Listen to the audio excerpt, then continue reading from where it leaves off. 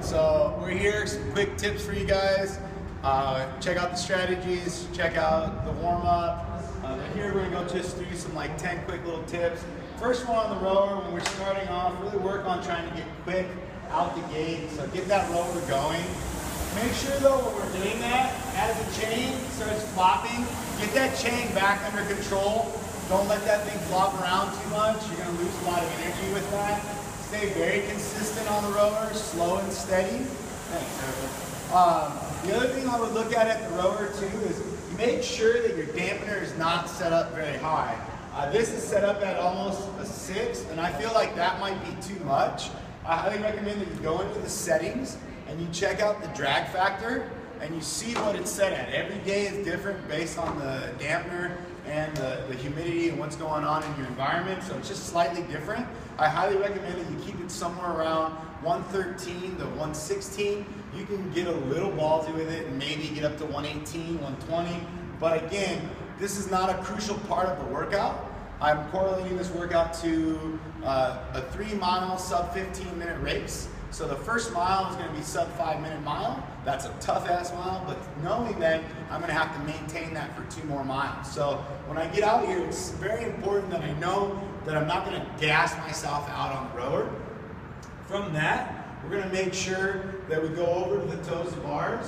When we're looking at the toes to bars, no big sets, no big sets. So we looked at this and we found that it's really no different if I'm doing 10 in a row or 2 sets of 5 or 3 sets of 3. I'm just off by 1 rep. However, the time domain is the same in the sense that it takes me about 30 seconds to do about 10 of those reps.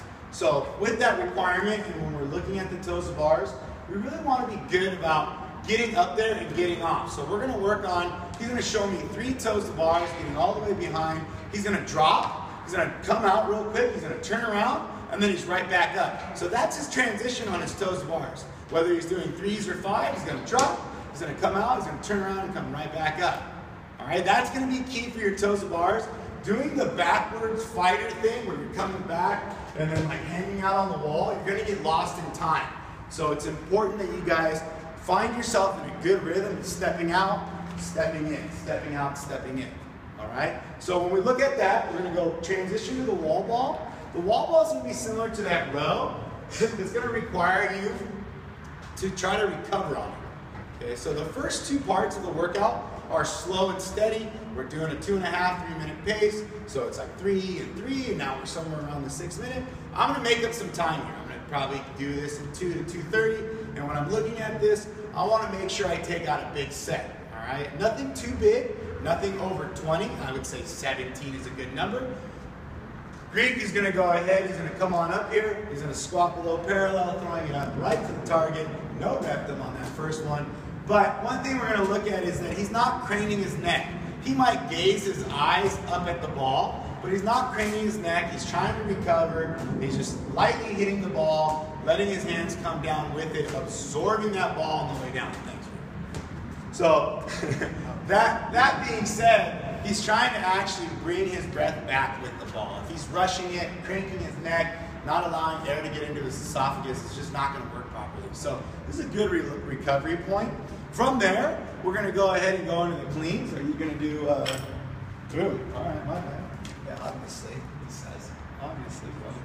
So when we look at the cleans, I don't think we need to do triples or doubles. I feel like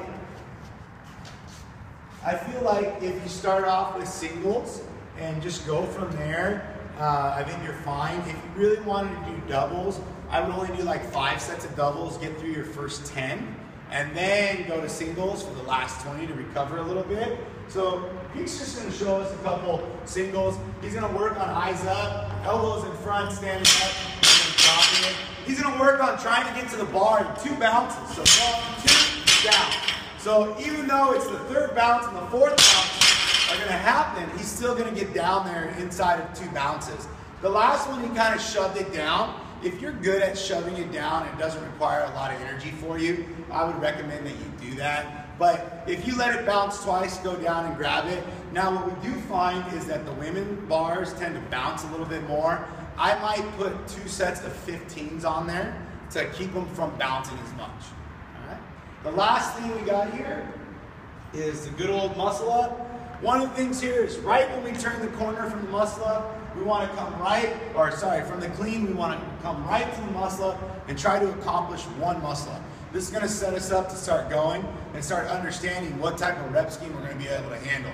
So Greek's going to show us one quick muscle up, straight arm at the bottom, really pulling himself through, locking out, coming down, controlling the reins, and then he's going to go ahead and step out, kind of like what we were working with the toes of ours. He's going to step back in, and then he's going to give me 2 if he can handle that. From there, if he's going to make the decision, okay, well, I'm going to go for a 3, or you know what, I'm just going to maintain 2. 1, 2, 1, 2 is a great rep scheme, and I feel like that is a great way and good transition to get going. I feel like you guys that want to get like 5 or 6, you're going to turn the corner, and you're going to sit here for a second, and you're going to wait until you're ready to do 5 or 6. I think it's more important that you get out there, you do 1, step back, and get an understanding of what's next. So those are just some quick tips. Hope they help you out. Good luck. Have fun.